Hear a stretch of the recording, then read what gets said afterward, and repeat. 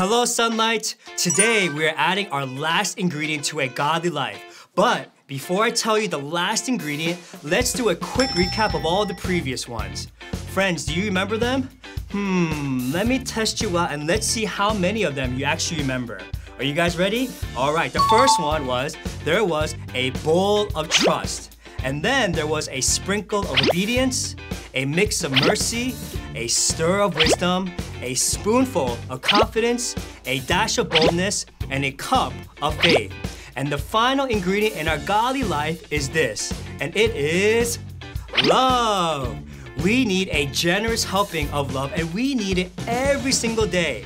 Friends, God wants us to love Him and to love others. God can use our love to draw us closer to Jesus and to spread the love of Jesus to other people. And so friends, today, ask God to fill your heart with love and to keep it coming. Let's spread God's love to everyone that we meet. And now, do you know what time it is? Well, it's time to worship God in spirit and in truth. So let's all stand on up and let's get ready for worship. Through you, I can do anything. I can do all things. 'Cause it's you who gives me strength. Nothing is impossible. Through you, blind eyes are open. Strongholds are broken. I am living by faith. Nothing is impossible. Yeah.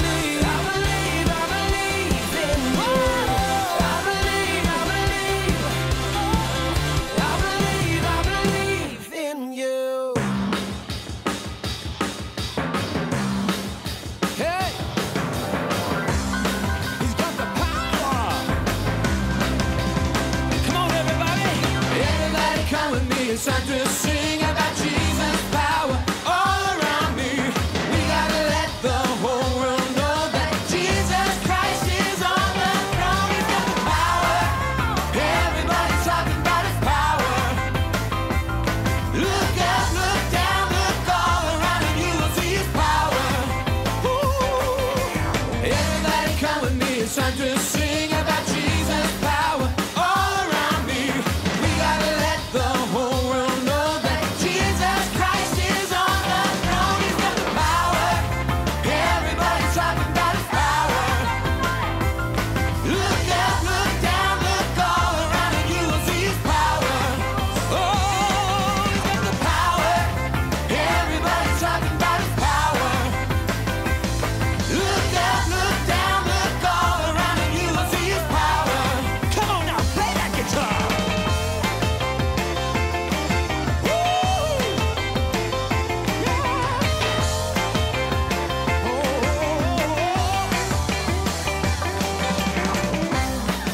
Okay, here we go now.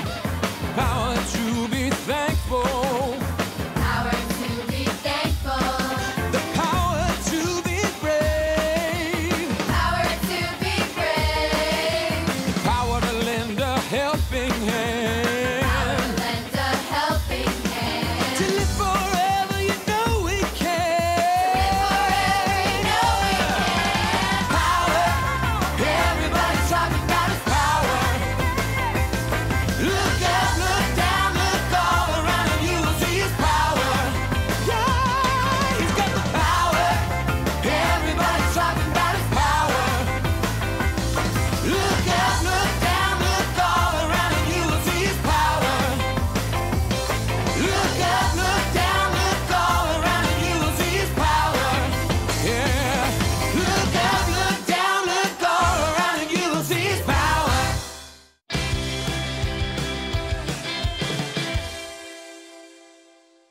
Welcome back, friends. Love is not an ingredient that can be measured in a cup or a spoon. Some ingredients must be measured precisely, but love is one ingredient that you can't have enough of. Love is the reason God sent Jesus to you and to me. And in John chapter 3, verse 16, it tells us that God loved the world so much that he sacrificed his one and only son so that he could forgive our sins. And if you read the Bible, cover to cover, you'll find it's more than just a history book. The Bible is a love story that was written by a God who wants to save you and me from our sins. And God loves us dearly, and he wants us to love him and to love others in return. And friends, in today's Bible story, it's about a woman who understood God's amazing love. She knew Jesus very personally, and she loved him very much. And so let's watch this clip together, and let's come back and talk about the main point. Stories of the Bible. Jesus is anointed at Bethany. This is Jesus, Heyo! who is the Son of God and the Savior of the world. While Jesus was on earth, he taught everyone about God's love and healed people from their sickness. He did many miracles like calming storms and even raised people from the dead. Wahoo! At this time, the Jewish people were getting ready to celebrate a festival called Passover that had been celebrated since the time of Moses, when God brought his people out of Egypt. 2 days before the Passover, Jesus was in Bethany at the home of Simon, Hey, come on in! a man who had previously had leprosy. While Jesus was eating, a woman came in with a beautiful jar of expensive perfume. She broke the jar open and poured perfume over Jesus' head. Jesus' disciples were upset when they saw this. They said, "What a waste! It could have been sold for a high price and the money given to the poor." What'd you do that for? So they scolded the woman. Hold on there. But Jesus said, "Leave her alone. Why criticize her for doing such a good thing to me? You will always have the poor among you, and you can help them whenever you want to, but you will not always have me. She has poured this perfume on me to prepare my body for burial. I tell you the truth, wherever the good news is preached throughout the world, this woman's deed will be remembered. Welcome back, friends. Wasn't that an awesome video? I learned so much. Now let's talk about the video. There were a lot of men sitting around the table that day who knew the Bible better than that woman, yet what we can see from what was said, that very few of them understood Jesus as well as she did. Jesus came to show us God's love, and this woman knew that love firsthand. There was nothing she could ever do to repay Jesus for what he would do for her. And all Jesus asks is that we love him in return, and that's exactly what she did. Did you know? Jesus said this. He said that the two greatest commandments in the Bible are this. Number one, to love God, and number two, to love others. And if we do those two things well, our lives will overflow with so much love. Love will draw us closer to Jesus, and it will overflow from our hearts to other people and the people around us. We simply cannot live a godly life without learning to love God and to love others.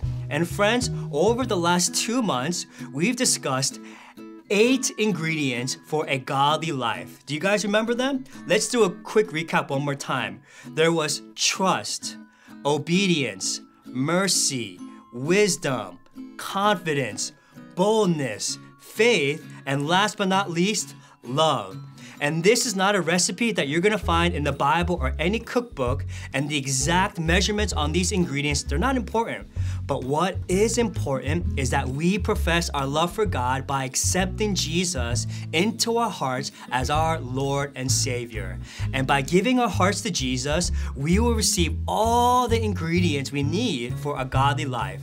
God will show us that we can trust him, and he will teach us to be obedient and to show mercy. He will bless us with so much wisdom, and he will make us confident in what we believe in, and he will make us bold about pursuing Jesus Christ. And he will grow our faith, and he will fill us with so much love. So friends, if you have already made that commitment to Jesus, then I encourage you to stay on the path you have begun to walk. Ask God to give you the ingredients for a godly life. This is what I encourage you to do. Spend some time with God every single day, studying the Bible and praying to God whenever you can. And more than anything, ask God to teach you how to love him and to love others so that God's love can flow through your life into others. And if you have not made a commitment to Jesus, you can begin your pursuit of a godly life today. God sent his only son to die for your sins because that's how much he loves you. He wants you to love Jesus in return and to place your wholehearted trust in him. So friends, it's no secret. If you want to live a godly life, you need love. You need to love others, and you need to love the one who gave up his life for you. And if you are willing to love Jesus for all he has done and let him teach you how to love others, you're gonna find an ingredient to a godly life that can change the entire world.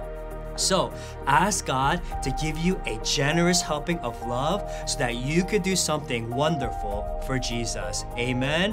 So friends, my encouragement is to you is that you love God with all of your heart, soul, mind, and strength. Amen. Amen. Let's bow our heads and pray. Let's pray. Heavenly and gracious Father, we thank you for your word. We thank you that your word is good and that it speaks so much truth inside of our lives. God, for the past month, we have learned the ingredients of a godly life. And so today we want to wrap everything up with the ingredient of love. Remind us of how much you have loved us by sending your son, Jesus Christ, on the cross to die for us. And God, help us to respond so that we can be boys and girls who show love to the people around us. God, fill us with your love so that we can be the salt and the light of the world. God, we thank you and we love you, and in Jesus' name we pray, amen. All right, boys and girls, I hope you had a great time throughout this online worship. We miss you guys, and we hope to see you sometime soon in person. And so with that said, take care, God bless, and we'll see you in the next one. Bye.